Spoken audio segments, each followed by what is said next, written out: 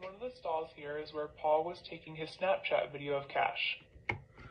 What's up, guys? True crime lovers. How we doing? Alright, so just like I just posted a video animation of the Koberger murders, the Idaho 4 murders. Well, this is an animation of the Alex Murdaugh murders. So, I've actually already seen this. This is pretty good. I'll link this guy's channel down in the description. They're pretty good, but this is a pretty accurate animation of what happened, according to all the testimony. So, you know, hit that like and subscribe button for me. We're almost to 1,000. Let's keep this algorithm up. Let's keep growing the channel. And here we go. It's also the video where you can hear the voice of Alec in the background. At the end of the building is where the feed room is. As we circle around here, we can see the doghouse and animal cage against the wall, which both had bullet holes in them. As we look at this whole view here, I'm going to show an animation later on of how this all possibly happened. And one last thing. I wanted to show how close the house was in this illustration. In my opinion, there is no way that someone couldn't have heard 7 AR shots being fired from the house and where the crime was. Yeah, 7 AR shots and 2 shotgun shots. So 9 shots total. Channel taking a video that ended at 8:46. A few minutes later, Alright, so this is Paul. He was walking to the feed room. He's texting a friend and reads his last text at 8:48:59. So right now, he thinks he's in the safest place in the world, right? He is on his property, or his mother and father's property. He's, you know, texting his friend. He's next to his dogs. There's no, you know, other houses around for, you know, this is a big property. You know, he's not thinking his father's about to come shoot him with a shotgun, right? Seconds later, the first shot is fired. Oh, I mean, that's his father. At 8:49:01, his phone is forever locked and never used again. Blood drips from Paul's left arm as he staggers to the door.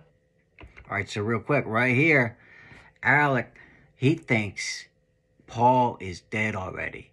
So he's putting the gun down, right? So he's about to get startled when Paul starts stumbling out the door.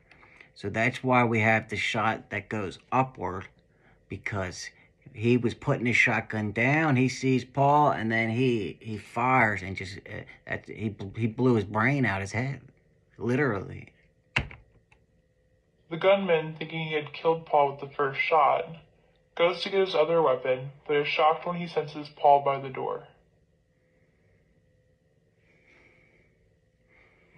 I mean, I can't imagine what all those first responders, they, you know, and everybody had to see that, right? That's just, Alec, he didn't care about anybody but himself. And we can say without a doubt, we don't have to say allegedly, he has been convicted and sentenced to the rest of his natural life in prison. The judge threw away the key. A second earlier, Maggie at 8:49 reads her last text and is interrupted by the sound of gunfire. She turns to run back. Yeah, so Maggie, the last thing that will go through her head is the person that she has been married to for however many years just killed their son, right? So she's thinking that there must be an intruder. She's probably trying to go find her husband, to see, what's going on and for protection, right? Betrayed in the most cowardly, just an evil way you can possibly be betrayed. The gunman grabs his gun and runs towards Maggie. As she approaches, she sees Paul on the ground, but the gunman stops her. So he shoots her twice, one in the stomach, one goes through the upper thigh, and then he turns around and shoots her through the back of the head. When it goes through her breast and out her head. I mean, he didn't take any chances. He wanted to make sure that they were dead, right? And then we saw him, on the police body cam footage, asking the police, "Are they dead? Is anybody gonna go check them?" With them fake crocodile tears. It's just sad.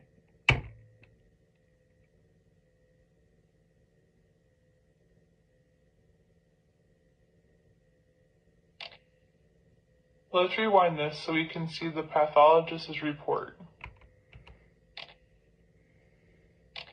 Now let's circle around and see the path of the bullets.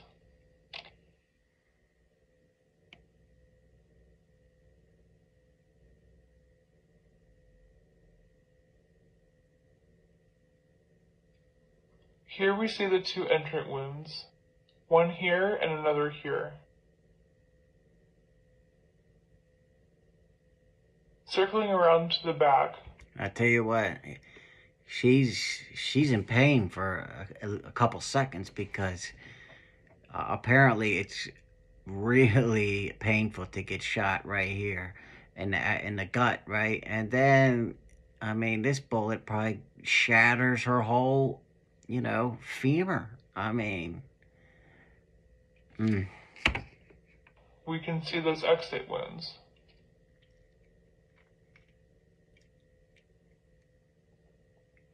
Now we can see those wounds, one here and the other here. And that AR, I mean, it was really only made for one purpose, and that's war. That's hunting humans, right? And shooting targets, but, the only reason the Army uses it is for, hunting other humans and killing. Continuing on to the last illustration, we can see how she was shot in an upward direction. The bullet going through her breast and into the head.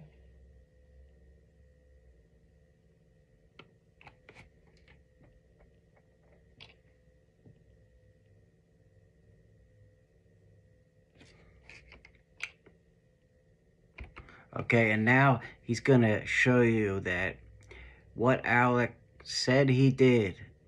He said he checked both of their pulses. He's going to prove that it's not possible in the time frame that was allowed.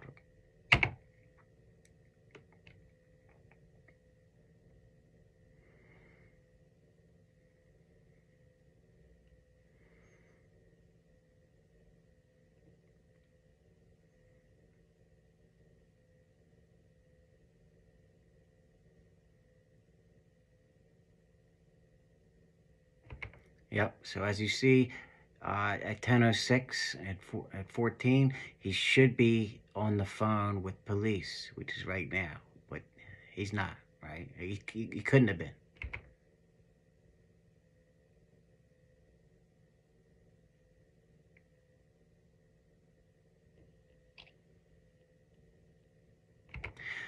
I recorded a family member doing the scene. He was unaware of the Murdaugh case and was running a what would you do scenario if you came upon two family members like this. Distances and layout were matched to the crime scene with boxes.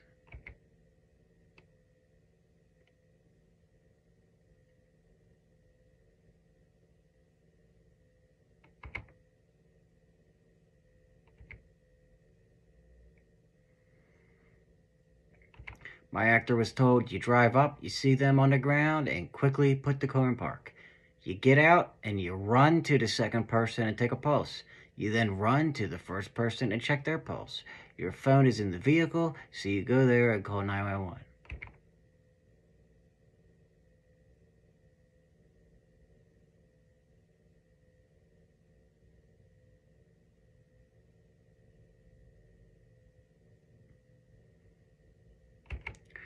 My actor's times were 15 seconds longer than this illustration on his fastest run. So even doing as fast as he could, it was still 15 seconds longer than what Alex Murdaugh claimed, right? So we know that Alec was lying again, all right? But yeah, that's the end of it. I hope you guys liked it. And until next time, True Crime King, out.